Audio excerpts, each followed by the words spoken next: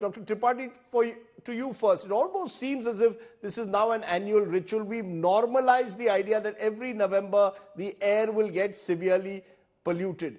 Is this something that you believe we cannot get away from, or are there solutions out there that can still be discovered to raise the quality of clean air? Thank you, Mr. Sarvesai, for having me over here. This was a particular, I would say, deadly combination with very intensified stubble burning starting from October 28th to November 4th, and with a very calm kind of conditions over Delhi. In fact, it began with westerly, which pulled all the emissions generated from stubble burning in Punjab into Delhi, and then again, wind somewhat weird, changed the direction, and which kind of made it a very calm, oscillating kind of conditions over Delhi. And that has made this episode very, very severe.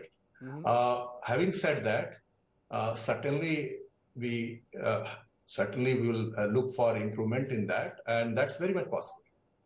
If you see last few years, even this year, stubble burning overall counts, I was looking into the data for October, compared to 2022, as well as the first week of November, it has dropped by about 40 to 55% in terms of the total number of fire counts over Punjab and Haryana.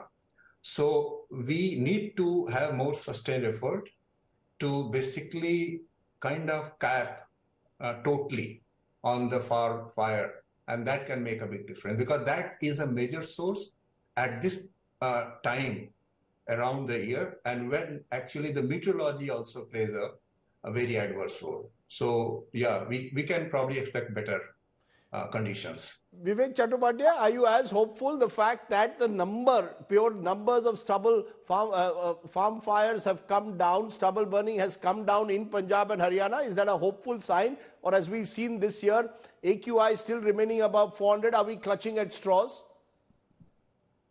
I think our efforts in Punjab or Delhi NCR are not still that adequate to reduce the air pollution, because the severe peaks are reflecting that our efforts are failing. We can always blame the meteorological conditions, but definitely our efforts have to be more intense, and monitoring has to be what do you mean specifically by efforts? What are the specific efforts that are not being put together? The major efforts are efforts in Delhi NCR, like we have banned the coal in industries, but there are industries, they are using coal. We need common boilers. We need monitoring in NCR region more intensely. GRAP is enforced in Delhi, but do we know that what is the implementation in NCR regions? And do we know how many, what is the requirement of buses and other public transportation system in NCR and Delhi? So I think there has to be efforts beyond farm fire, because farm fire is definitely a episodic phenomena, 15 days. But thereafter also, during the winter, we witness severe and very poor air quality. So certainly other sources of pollution should be also our focus. So you want to see you think there should be a transparent, comprehensive, for example, public transport policy. You are going to need to ensure that industries are actually acting on the norms that have been put in place. I just want to come to Dr. Tripathi, that's the question. The government goes into panic mode, particularly here in Delhi. Every November, schools now closing down, we are going back to the odd-even scheme. All of these seems as short-term solutions instead of taking any long-term solutions, ensuring that we can find ways, particularly when it comes to transport also. Do you believe that this has to be done with center-state cooperation working together rather than at conflict with each other to find long-term solutions now? Well, we definitely should look for long-term solutions. And that is why CAQM kind of body came into existence, Commission for Air Quality Management of Delhi NCR and adjacent geographies. That is one kind of solution. Certainly there are more, as you rightly say, that even when there are better weather conditions, we still are not enjoying the best air quality in summer or in springtime. So definitely we need to work around the year so that we have a decent air quality, and then we look for probably good or the acceptable air quality from national air quality standard. That is what is a more sustainable solution rather than having these desperate measures taken during desperate times. This is not going to help. I agree with you. But at this point of time, when the situation is very bad, I mean, what can you do? But what can you do? Dr. Tripathi suggests a sense of helplessness that, the government says, look, what can you do if the weather conditions are such, if the farmers continue with stubble burning, what can you do? We just have to live with it.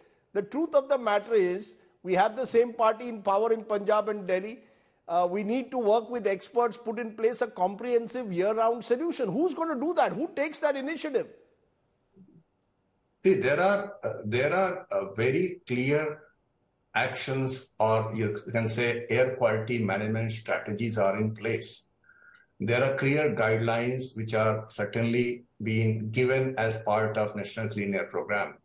133 cities have got so much of resource in terms of infrastructure, human resource development, which are given to these cities. Punjab also has many cities. As I said, that there are other help also have been given to farmers at different times in different ways.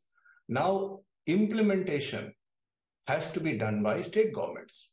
Now, certainly the state governments need to do much more. No, so implementation by state governments, Mr. Chattopadhyaya, surely the center though needs to put a blueprint in place that prioritizes the problem of clean air, the desperate need for clean air. Where does the buck stop? Should I be, as I was in my show today, is it the buck stop with Arvind Kejriwal's Aam Aadmi Party government in Delhi, with the Punjab government of Bhagwant Mann also up, or does it stop at some level with the Union Environment Ministry as well? It has to be, state coordination has to be the job of the central government, because after all the states have to control their emissions, and in isolation they cannot work. Definitely there will be like blame game, often it happens, and in other countries there are good neighbor policies also. Good neighbor policy is like the other state has to reduce their emissions in order to meet the standard for the another state. So I think, for example, Haryana is polluting Delhi, Delhi is polluting, say, Noida, Greater Noida. So all the cities and all the states are connected together. So coordination and scientific planning and comprehensive assessment of the problem and implementation has to be monitored by the central body. I think, and along with, definitely states have to do their job.